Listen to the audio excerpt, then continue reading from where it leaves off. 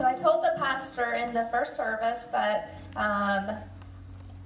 this is my first time, but it feels like I've been here before. So thank you all for the warm welcome and for having me in here today. Forgive me if I sound a little nervous. I'm not just in a church, but I'm at the Mount. And we know there's a difference.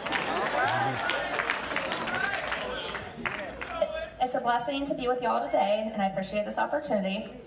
One of the comments that I get the most often when I'm out on the campaign trail is, "Oh, Rebecca, why are you running? Because you picked the right time.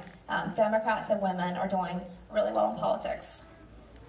But if I'm not mistaken, Dr. Martin Luther King Jr. said that the timing is always right to do what is right. And I'm running because, for once in this district, we can have a delegate who is right on an inclusive economy where everyone can come to the table. We can have someone who is right on a healthcare system that meets the needs of everyone. And we can have someone who is right on social justice issues, and someone who isn't afraid to say that racism is not only wrong in politics, but it's wrong in society.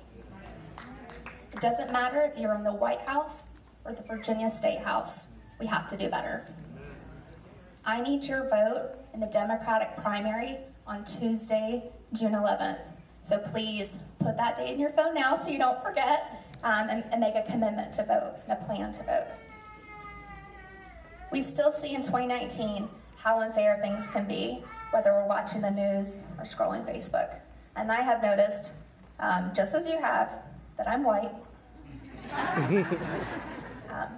But I want to assure you that contrary to the cliche that others may use, I may be white, but I still see color. And I know that when I see blue lights behind me, it means something different to me than it does to people who don't look like me.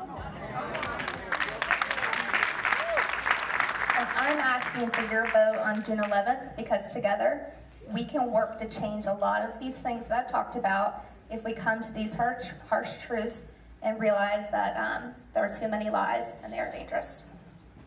I'm the chairwoman for the York-Poquoson Democratic Committee.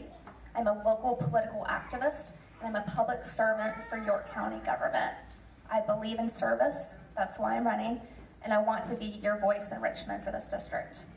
My name is Rebecca Lesser, and I'm running to represent this district in the Virginia House of Delegates. Let's win on June 11th, and then win it again in November. So Pastor, thank you for letting me worship with you again this service. I really appreciate it. And I'll say in closing, there are three kinds of voters that I love more than any other voters.